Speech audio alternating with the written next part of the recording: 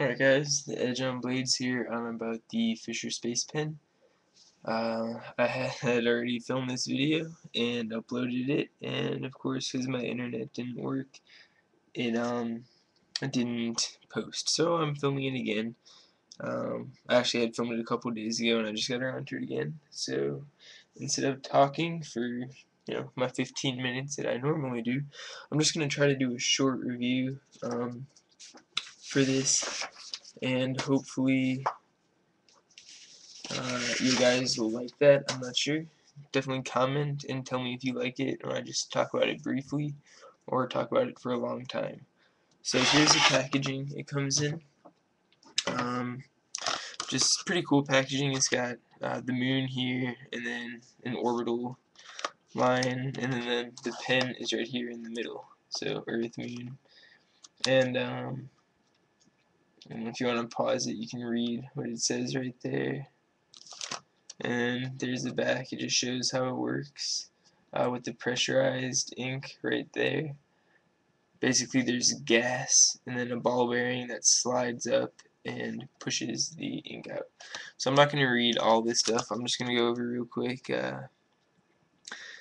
The Fisher Space Pen is the ultimate dependability. Every space pen is guaranteed to perform in temperatures from -30 degrees to 250 degrees Fahrenheit, underwater, and zero gravity at every angle, even upside down. Its reliability means it's the only pen you'll ever need. So, of course, I've been using this, so it is opened, but I opened it so I could just take it out for the, or put it back in for the review. So here's the pen. I'll get some paper down here. So this is it. This is the black version. I had a silver version, and there are some differences that I'll talk about briefly at the end, but I'll just talk about the black one for right now. As you can see, it's pretty small when it's closed, and then cap pulls off, and here's the pen itself. Just flip it around and put the cap on the other side, and it becomes a nice size pen.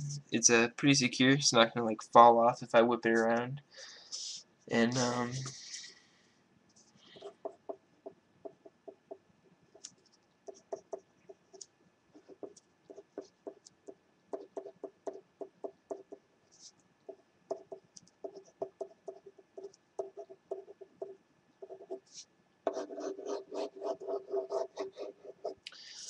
so that's how it writes, pretty smoothly. Um, Now, one thing with this ink is that it does smear a little bit, and that usually only happens, you see it happen right here on the T, and that's because that's where I first started it, and just from sitting in, in the packaging, or if you had it in your pocket, sometimes a little bit of ink will build up right there on the very tip, so when you first touch it, it'll leave a dab. If you don't want that, if it's an important paper, you can just wipe that off on your finger before you work on it. But that's how it writes. I'm not going to show you it writing upside down because obviously it is going to do that. But I'll show you what makes it the Fisher Space Pen. When you unscrew this part here, and this is the pressurized ink cartridge itself. So I'll just take that out, put the parts to the pen right here so you can see them all. Then I'll bring this down.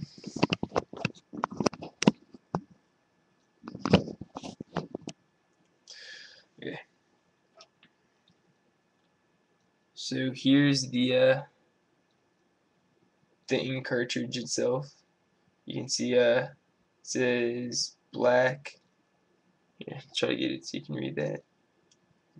Black refill, send $5 to Fisher Space Pen, and it gives their address and website on there.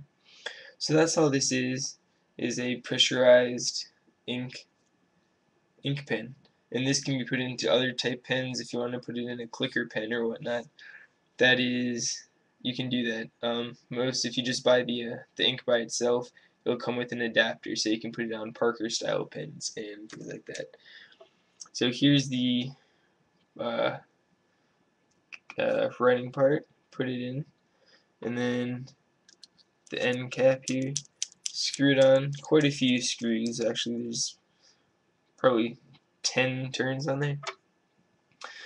And here's just a close-up of the black one. You can see the O-ring right here.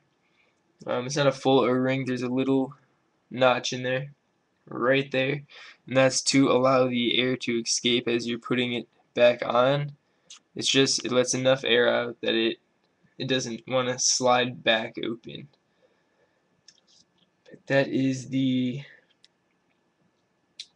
black Fisher Space Pen. The only difference with the silver one is that, first of all, it's all silver, like a bright chrome look, and right here, starting from about right here all the way up to about right there, are very deep grooves etched in, and it's actually one continuous groove that just spirals all the way up to the top here, and that is for grip, because the silver pen is very slick, whereas this pen it's pretty slick, but it's got a grippier feel to it. So that is the Fisher Space Pen. The only real negative with this is that it is completely round. There's no pocket clip on it. So, wow, my camera's just going everywhere. So it rolls quite a bit actually. It's hard to get it to stand in one spot, you know, if you set it down to write on it. But the only thing is that little notch can be used if you want to just balance it on there. That'll keep it from rolling. But there's my attempt at a quick review of the Fisher Space Pen. And if you can believe it, which I'm sure you can if you watch my videos, but I've rambled on about this for 14 minutes the first time I did the review, so I cut that in half. So hopefully you like it. You know, if you want me to go more in depth and go back to the you know, do another review that's more in depth that you're used to if you like what I previously have done, definitely let me know. But that is all I have on this. One thing I'm going to mention real quick is that I did finally get her hound. And if you've been watching the channel since it came up, I was going to order something off the internet, like a goodie bag, and I finally got around to ordering it. So when that gets in, I'll tell you all about it, and I'll have an unboxing video. But thank you all for watching, and hope you come back for more.